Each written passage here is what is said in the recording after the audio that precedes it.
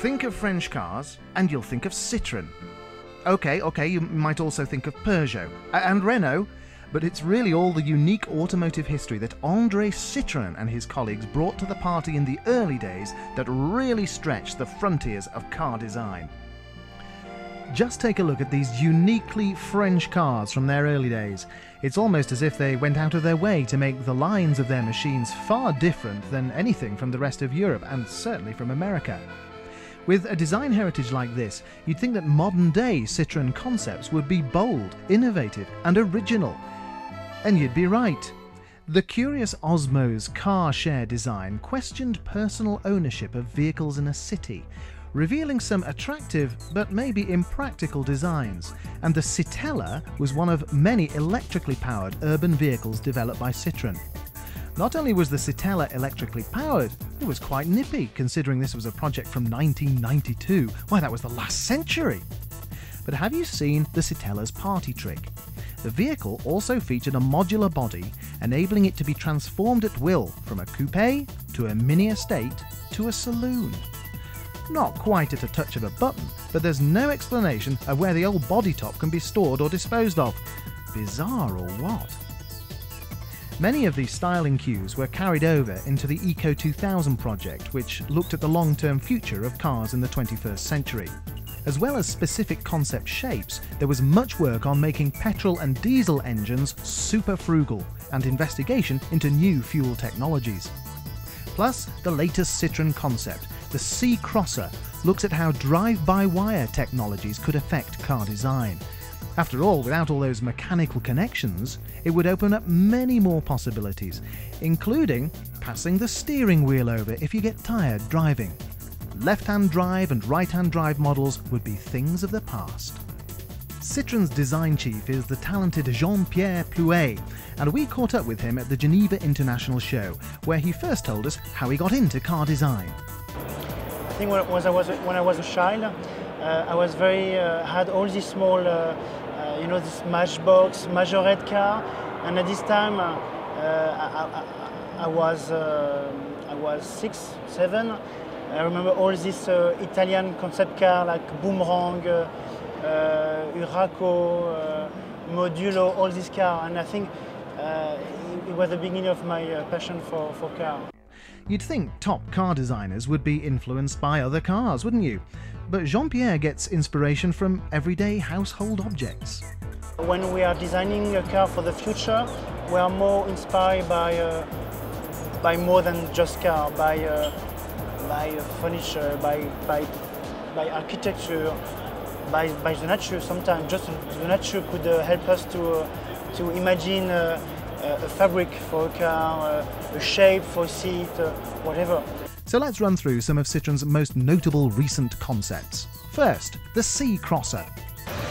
We wanted to create, in a way, a kind of tool which adapted to different configurations, different needs in people's sort of very complex lives.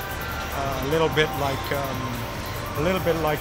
Leatherman knife, something like that. You know, it's got many functions. It's a compact object. Within that compact object, you've got many different possibilities, and without too much complication, you can transform it as you wish. According to Mark, soon many more cars will become drive-by-wire, thus freeing up design possibilities. It's a technology which I think if it does come about and does come into production, it'll be probably the biggest change that we've seen in cars for a very, very long time. But it was the Osmo's concept that created a huge commotion when the French company unveiled the concept to an unsuspecting world. Apart from its form, its materials, the thinking behind Osmo's was that vehicles in built-up urban areas cause problems. It's a difficult relationship for all sorts of reasons. And I don't think the answer to that difficult relationship is necessarily just making it smaller, cleaner, more compact. I don't think that solves the problem. It goes a little way to solving the problem, but it's not everything. It's always going to be a bit of a sort of relationship with a bit of friction between the two elements. And so Osmos was all about thinking of prospective solutions in order to change that relationship. And that is in terms of sharing part of the car. It's in terms of using the car as a vehicle for communication to be shared with other people. And it's a way of making the object welcomed into the city centre as a useful object for everyone, rather than just a useful object for the owner. But for Citroen, their current hot hit has to be the little city runaround, the C3, which we're now beginning to see around the roads of the UK. The C3 started out as this concept, the Lumière, which was first shown at the Paris Motor Show 4 years ago. It's fascinating to compare concepts with the production car version to see where various styling tucks and nips have been made to the metalwork, and which changes have had to be made to get the car through various essential legislative hoops.